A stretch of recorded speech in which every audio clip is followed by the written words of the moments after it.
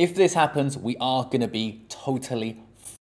Let's discuss what is about to happen in this market. But before we jump into it, if I could ask you guys, yesterday's video got 572 likes, which is amazing. You guys have been smashing it recently. Can we get this video to over 600 likes? I really would appreciate it. So first of all, we do have the FOMC meeting that is scheduled for 2 p.m. ET. We spoke about this yesterday. This is happening in about 3 hours from now. And there is a 97.3% likelihood of no rate hike. So Jerome Powell's going to come out and he's going to talk some nonsense and everyone's going to go, wow, amazing, amazing. And then the market's going to go all volatile because he'll say something stupid, the market will go down, then he'll say something dovish, the market will go up, and then it'll be like all of a crazy show. But everyone is expecting 97% likelihood of no rate hikes. What we want for the market to stay stable would be that he starts talking, he sounds a little bit dovish, he says there's no rate hikes at all anymore, and we are going to be reducing the rates very soon. Maybe today. If he said it today, I don't think that's going to happen. If he did say that, the market would go parabolic, I'm sure. But he'd probably just say in the next meeting or the meeting after that. But if he gives us some indication that there will be rate cuts coming, I think that's going to be bullish. And then we see here, this top comment here, I completely agree. Simply put, he will say future rates are data dependent. We will see economy going in the right direction. And if he says potential drops in interest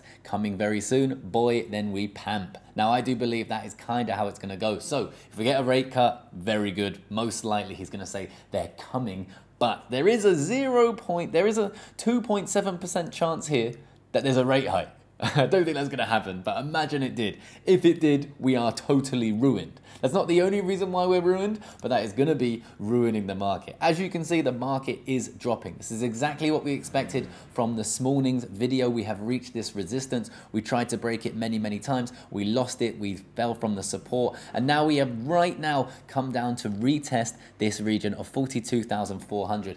If you believe we're going to get some good news, this is actually a very strong bullish uptrend that we're in right now as we can speak. Higher, higher, higher, higher, higher, higher, high, higher, low, higher, high, higher, low, higher, high, higher, low here. And if we bounce and break through this, it would be very bullish. Lovely to get through, first of all, 43,200, then 43,500. And then I would love to see us break 43,700, ideally with this major, major, major resistance sitting at 44,200. Now, I believe that we are not going to be pushing up as soon as everyone would hope. I think we're actually going to go lower. I have a couple of reasons why, and I do think this is going to absolutely wreck some people and it's going to make them emotional, and then they're going to be totally fucked, like I said at the start of the video. You can see from the liquidation heat map that there are a ton of long positions coming into this market. The market needs to relax. Look at all of these long positions here, all the way down to 39,000 and all the way up to 41,006. There is billions of dollars sitting here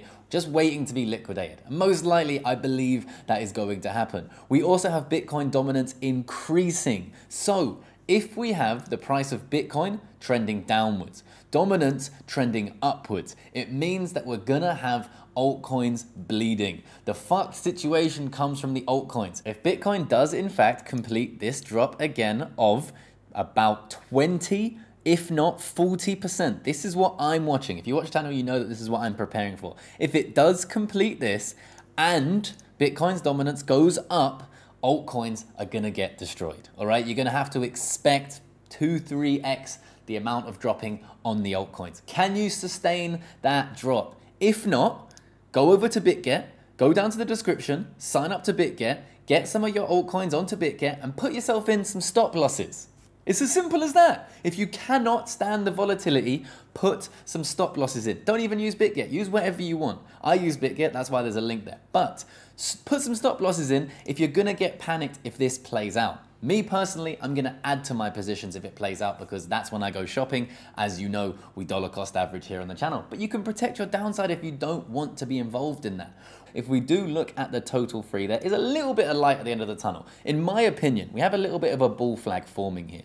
But it is likely that we drop about 12% here to retest the lower level of support before heading higher. So the overall market could drop 12% of altcoins, meaning some altcoins could drop way, way more than that. Some less, but some way more. So this is what I'm expecting. Overall, I think this is bullish, but this is long term. This is the daily chart. So in the short term, we could could have a massive pullback to retest. You can see we've retested this level 1, 2, 3, 4, and potentially 5 times, and that would mean the whole market bleeds before going parabolic. The reason why this is good for us if we have a long-term mindset is because everyone gets panicked, the price goes down, it retests that support, everyone panics a little bit more, loads of people who are over leveraged get liquidated, people go, do you know what, the bull market's over, it's not for me, I'm going to sell at a loss. That's capitulation, and then we roll in.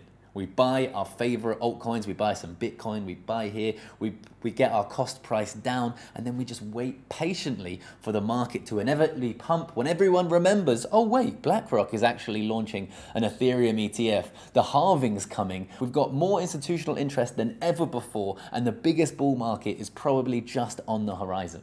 But you have to make it through the blood and turmoil before that. If you want someone to be, if you want to have daily updates as to what's happening in this market, this is potentially the channel for you. So smash up that subscribe button. Hopefully I provide you a little bit of value, and I'll see you guys in the next one. Peace.